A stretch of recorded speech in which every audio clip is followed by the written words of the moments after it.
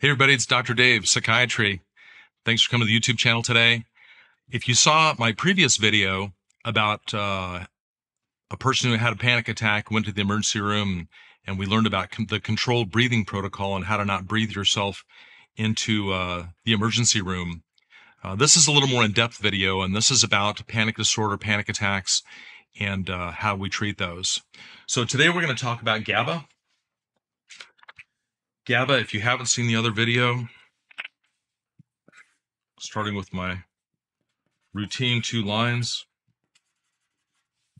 defining high and low, the normal range.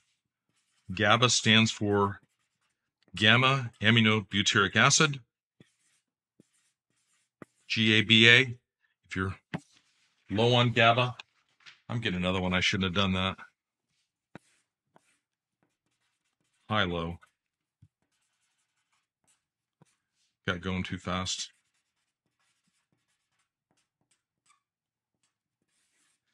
Gamma aminobutyric acid, we typically just teach patients about GABA. If you're low on GABA, that's what we believe causes panic attacks.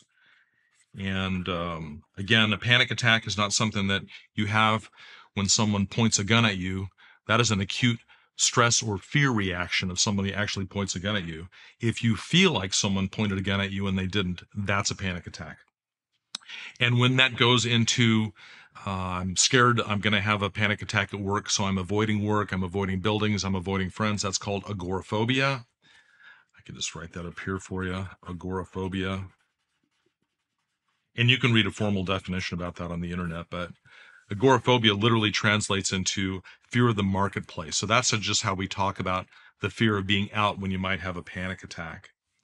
So chemically, the medical problem that we're talking about here, the brain chemistry problem we're talking about, low GABA, we have tools that we believe boost GABA. And if your GABA is low, it needs to be boosted. That's the treatment. If you're here, you need to be here into the normal range. Now, there are a couple of ways to approach this. GABA, there's one tool that we use to boost GABA that is not a benzodiazepine. We'll talk about benzodiazepines here in a second. It's called buspirone, and the trade name is Buspar. So if you're taking Buspar, you know someone who's taken Buspar, your doctor's prescribed Buspar, buspirone, they're using it to boost your GABA. If you don't know what it's supposed to do, that's what it's supposed to be doing. And if it's helping you, keep taking it. The reason I don't use a lot of Buspar is that for most people in my office, it just simply doesn't work. It's not powerful enough. For whatever reason, it's just not the tool that gets the job done quickly in a way that we need to do in order to control panic and agoraphobia. So the more direct route of GABA boosting is to use medicines that are called the benzodiazepines. The benzodiazepines, as a class, all boost GABA. Now, the medicines have names that you've heard of: Valium, Xanax, Valium, Klonopin. Those are my 4 routine tools that I use to boost GABA. And again, people call these anti-anxiety medicines. Well, the medicines don't know if you're anxious. And I don't think that they're really anti-anything. They're not anti-anxiety. Anxiety gets better when you get your GABA boosted, so I call them boosters. These are your GABA boosters. So, if you are, as the thumbnail says, if you're unhappy that I put your wife on Valium, well, here's the deal.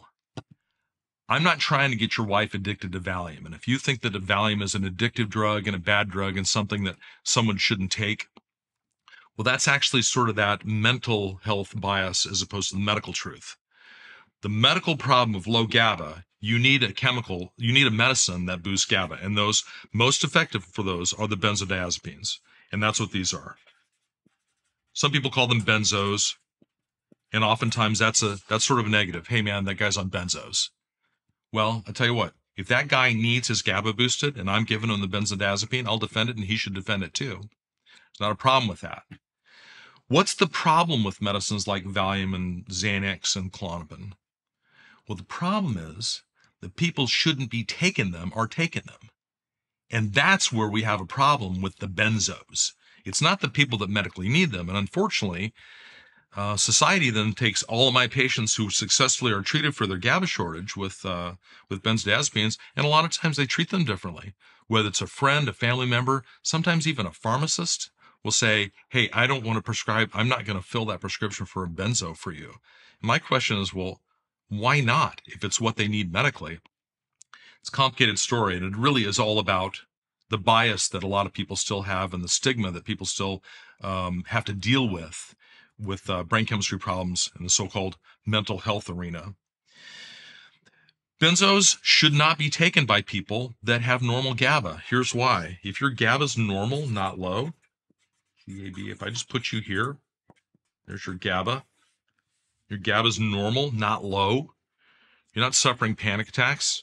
Just somebody gave them some of your Valium and you took it. Well, guess what happens? Your GABA goes too high.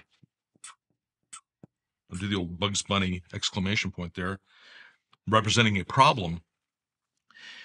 What happens when your GABA goes too high? Well, you feel drunk. You feel impaired. You feel sluggish. Some people hate that feeling. Some people love that feeling.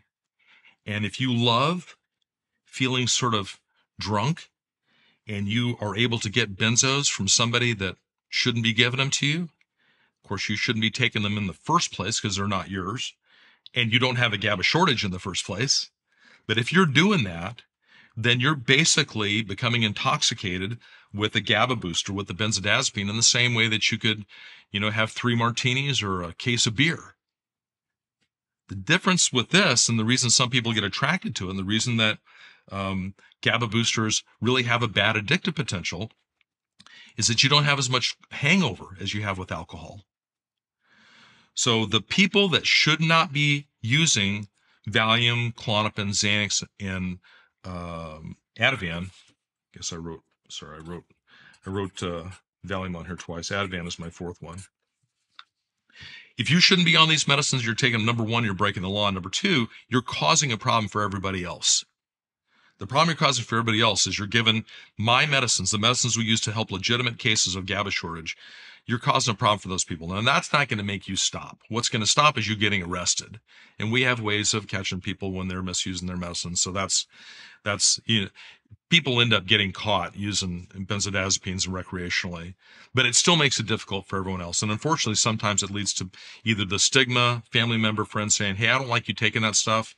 And I've absolutely had family members say, I don't want you putting my wife on Xanax, or I don't want you putting my wife on Valium, or I don't want you putting my kid on Ativan. Well, I don't want any of this either. But if you've got cancer, I don't want to give you chemo. I don't want you to be sick. I don't want you to lose your hair. But I want you to get what you need. I want the cancer cells dead. In a situation where you have low GABA, I want that GABA up, and that's the only way to fix that problem. If Buspar really fixed it, and Buspar is not a benzodiazepine, and Buspar doesn't have any addictive potential, and certainly we can use other medicines for anxiety that sometimes have helpful effects, and we can talk about those in other videos. But when I choose to use a benzodiazepine, it's not because I'm a GABA it's not because I'm a benzodiazepine guy or that this is a candy store that I'm trying to get people addicted to medicine. I want only the people that need it to take it. And that's the people that have a legitimate GABA shortage. And those are the people that have legitimate panic and agoraphobia condition. So that's the medical truth about GABA shortage and about panic and about who should be taking medicines like Klonopin, Valium, Xanax, and Ativan, medicines that we call benzodiazepines. If a nurse practitioner or primary care doctor, family doctor, internal medicine doctor is prescribing these medicines for you, I hope that helps you understand why you're taking them. A lot of times I think people get put on the medicines and they don't even really know why. They're just told maybe you'll feel better. I hope this helps you understand the GABA shortage and the medical treatment for GABA shortage a little better. If you're a treating physician, by definition, whether you're a nurse practitioner, a PA, a doctor of any kind, if you have legal authority to write prescriptions, I hope that this information helps you. And if you're a patient and you don't think that your doctor understands it, then maybe you should have them watch this video too. As usual, if you subscribe and like the channel, that's the algorithm for Google that helps push this information to the top of the searches. So for example, if you said I just had a panic attack or I've got panic disorder, what do I do? rather than just type that in and get layers and layers and layers of answers. It brings us to a common sense, hopefully session for you to get some real information from a guy who's been doing this for 30 years. I hope this helps you, and I hope that you come back for more. I'm Dr. Dave, Psychiatry. Thanks for coming to see me.